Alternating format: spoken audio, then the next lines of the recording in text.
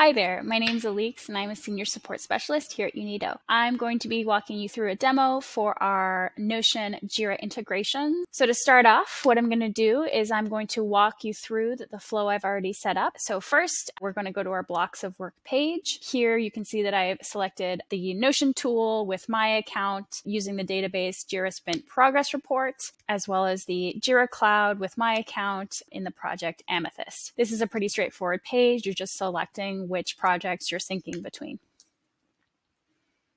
Next, we're going to go into flow direction. In this bidirectional flow, tasks will be able to sync from Notion to Jira and vice versa. Whereas if I were to select one direction, then only tasks that originated in Jira would be able to sync to Notion. Really, you're only syncing the direction of the creation of items. We're going to keep it to bidirectional, as in this case, I want my designers and my developers to both be able to create tasks for one another and be able to send it over, provided that they have the proper trigger.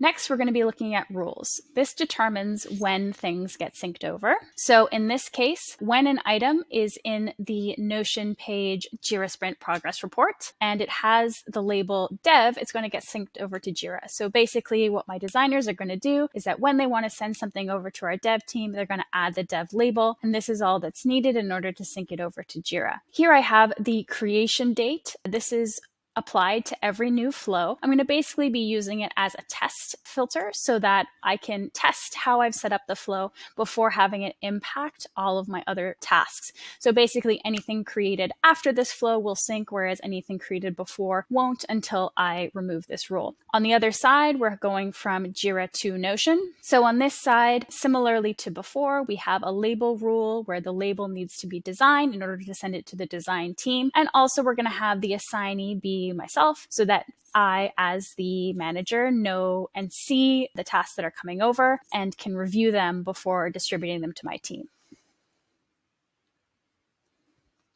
Now, finally, we have our field mapping page. This is determining the information that will sync between the two items that were kept in sync by Unito. I have mapped these myself. We've got some pretty standard stuff in here, as well as some stuff that are particular to my projects and my needs. Here we have the issue summary, so basically the title, wherein we can add the issue number as a prefix to the name. So basically when it arrives in Notion, it does have the issue prefix that appears in Jira as well, so that you're able to reference it very easily between teams. Then we have stuff like assignee, your start and due date. This start date is a custom field, as Jira doesn't have a native start date field. You have your issue status mapped to Notion status. So here I've configured it so that even though I don't have all of the matching statuses between the two tools, I can still have it move between the statuses as it goes. Here I've grouped selected for development and backlog together, which will map to do in Jira. Basically, this means that if it's in either status, it's still going to mean to do on the Jira side, so they can be grouped together, and there's not going to be a huge difference for our developers. I've also mapped things like issue type and labels, basically showing when something is a task, make it come over as a task. When something has a design label, we're going to have the design label come over on the other side as well. Same thing with an epic. So from Notion, I can actually add things to certain epics in Jira as well. In this center part here, I can choose the direction of which this information flows. For example, I only really want sprints to be determined on the developer side. I don't want my designers choosing which sprint things get assigned to in Notion. So we're going to have sprint come solely from the Jira side, and I could do this with other fields as well, but for the purposes of what I've set up and what my team needs, this is good so far. That's the flow setup. Usually this takes between 3 to 10 minutes to set up. So we're going to go ahead and pop over to our Jira board.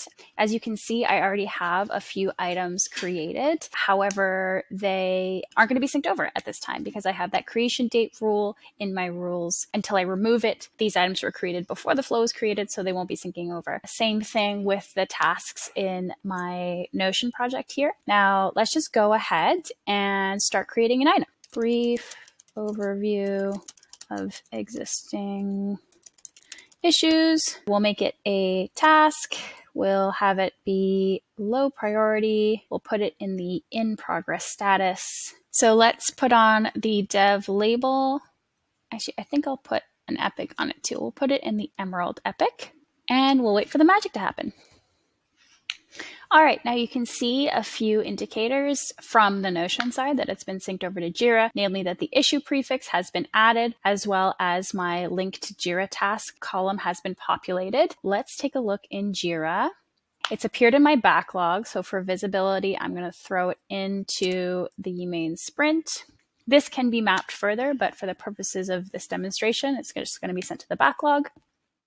Great, and I can open it up, and there we go. We can see that it is part of the Emerald epic, as I described. It's got the low priority, it's got the design and dev labels, which keep it in sync on both sides, as well as it being assigned to me so that I, as the manager, can review and check out everything I need to before distributing it to my team. So now what I can do is go back to my rules page. I'm happy with the setup. I like that how it's syncing. And so I'm going to remove the date rule and things can start syncing again. I'm just going to enter back in here.